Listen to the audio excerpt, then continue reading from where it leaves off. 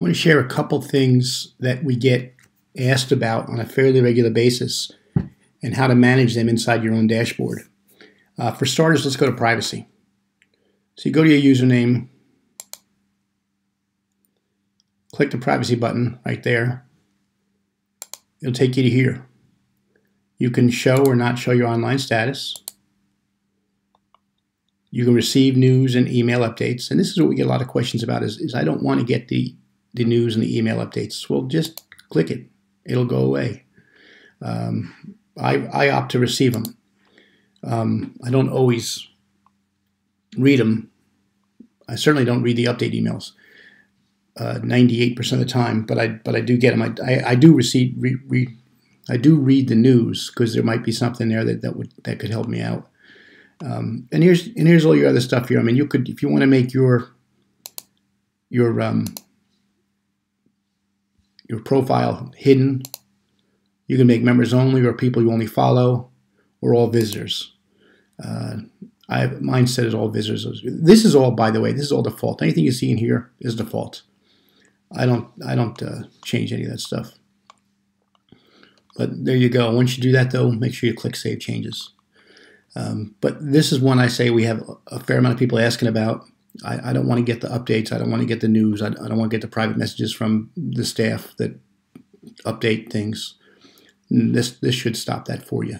If it doesn't stop that for you, hit the report button, and we'll direct that issue to the proper staff member so that they can fix that for you if there's an issue. The other one that I'd like to share with is the alert preferences. And alert preferences is right here.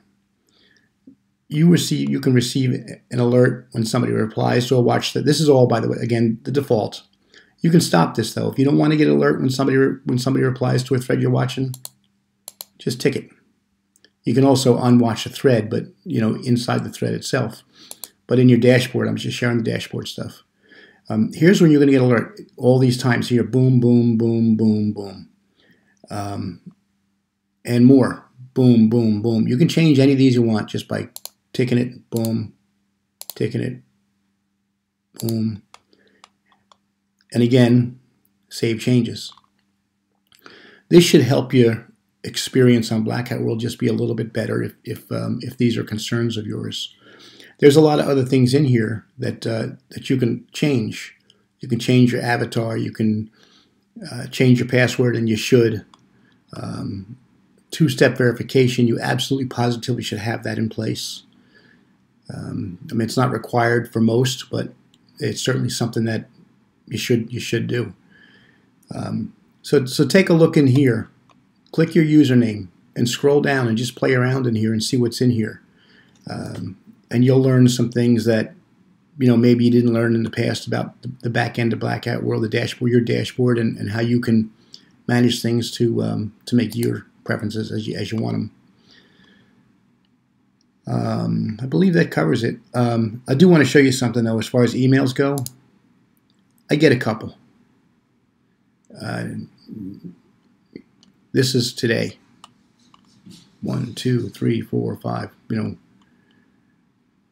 you scroll down. I mean, I don't open them. I'll look and see. I'll look and see in here different things. And if I see something from somebody I know I should be taking a look at, I mean, there's some stuff that goes on with the staff. I'll do something about that. But that's typically how things work. And if I untick that box over here, I wouldn't get the updates, and that email address would be vacant. I only use that email address for Blackhatworld, by the way. So there you go. There's some stuff that maybe that can help you out. Thanks for watching, and hopefully that helps you some.